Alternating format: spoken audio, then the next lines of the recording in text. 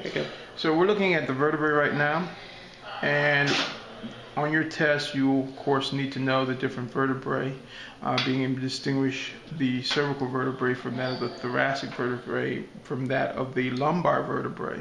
One of the characteristics associated with the cervical vertebrae are these openings here that would be found in the transverse process. These openings are called the transverse foramen. You should already be familiar with some of the basic structures of the vertebrae, which includes the body, the spinous process, and in this case this is actually called a bifid spinous process. We have the lamina, which is here, and then the pedicle, which would be here.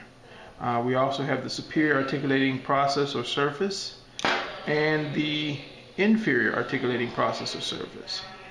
Again, these are the same structures you would find on any of the vertebrae, so you need to be prepared to be able to identify them on all of them. Again, pedicle, superior articulating process or surface, inferior articulating process or surface, spinous process, lamina, transverse process, body.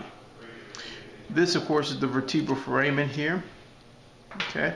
Now, unique to that of the cervical vertebrae was the transverse foramen. Unique to that of the thoracic vertebrae is these two spots here. One here, this depression that's on the transverse process, and then this spot right here, this depression here on the body. These two are the articulating surfaces for the rib. The rib actually will attach to those two locations there, the head here and then the tubercle of the rib here. The lumbar is unique based on the size of the body. You'll see that the body is much larger on the lumbar vertebrae than that of the thoracic or the cervical. You'll also notice that the processes that are sticking out are more stubbier. They're much shorter in retrospect to the size of the lumbar vertebrae. You'll see here's the transverse process, here's the spinous process. You'll have the superior articulating processes here and the inferior articulating processes here.